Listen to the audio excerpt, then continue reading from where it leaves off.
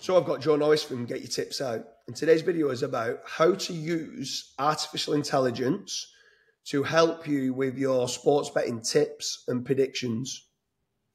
Yeah, so we use it to help us, basically to save us time, really. That's the key to it.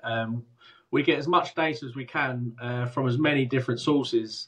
So we actually all sat down, we went through what each of us use to find our horse racing bets, and we did it for football as well.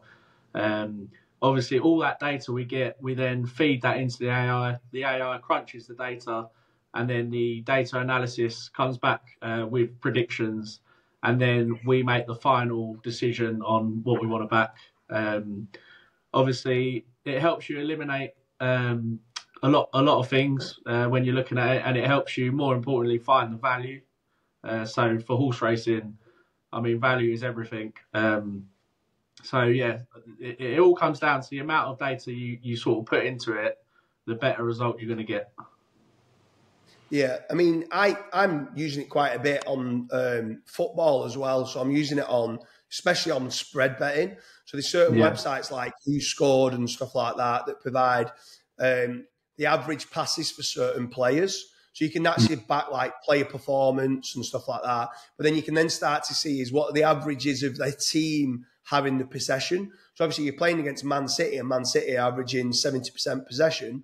Well, then you need to start going, well, maybe I shouldn't be backing an opposition to Man City. But if you've got two teams and they're both relatively low in possession because they're playing the better teams and they're playing against each other, one of them is going to have more possession than the other. And you might find value in a centre midfielder on the player performance of that. Or if you're looking on horse racing, you've got so many different data sources, whether it's at the races, Sporting Life, Racing Post, GG's. There's lots of different places where you can gather data and crunch that information together for data analysis. How much time do you think this is saved? Like, because this is what it comes down to. It's not replacing you; it's supercharged you. Your AI gambling bot of what you're using is mega impressive. Like, can you explain a little bit more on that of how artificial intelligence is saving you the time to then you deeper dive into a shorter span of, let's say, there's 20 runners in the race. Sometimes it's about eliminating 10 of them, and then you can spend more time watching the previous races of the 10 that you might be looking to tip or back each way and stuff like that. That's it. Like, it's obviously saving us loads of time because you're having to go to each of them sources. You're going to Racing Post in the morning, you're going to At the Races, you're going on Odds Checker, checking the odds. Whereas all this information is fed into the system, and then it's coming back with bets and what the value is to back in each race. So it's amazing information, really. But I think also, like you say, that time you save, it just gives you the opportunity to watch more races, because I feel like the visual impression that you get is still important to have. Obviously, AI is just run on stats. So I still feel it's important that you use your eye, especially in horse racing. Obviously, in football, it can happen as well. Even, watching a game, sometimes you get the gist of like a team that's sort of tired. I remember earlier in the season, Newcastle were obviously playing a lot of games.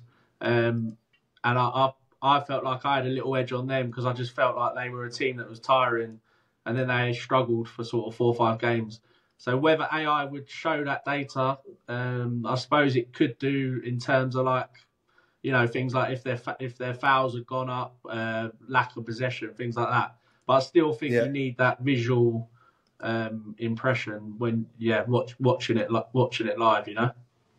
Yeah, I mean, it's crazy. We've had plenty of discussions now on AI for betting and betting tips using artificial intelligence. And there's certainly a lot of flaws to it. It's only as good as the data that you put in there.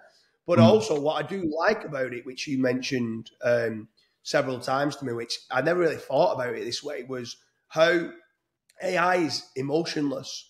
So it's basically, you support Chelsea, so sometimes your heart might be wanting to back Chelsea to win the game. Not so much lately. Yeah, true. But if the AI is saying that, no, don't back him, we think the opposition or whatever, it might just kind of sway you not to lose more money on backing Chelsea. Yeah.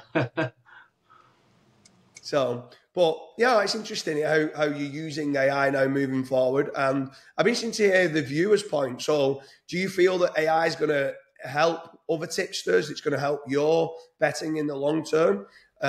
Leave a comment in the comment section or drop us a tweet and see what your thoughts are with how artificial intelligence, are you using it yourself for sports betting, for football tips, for horse racing tips?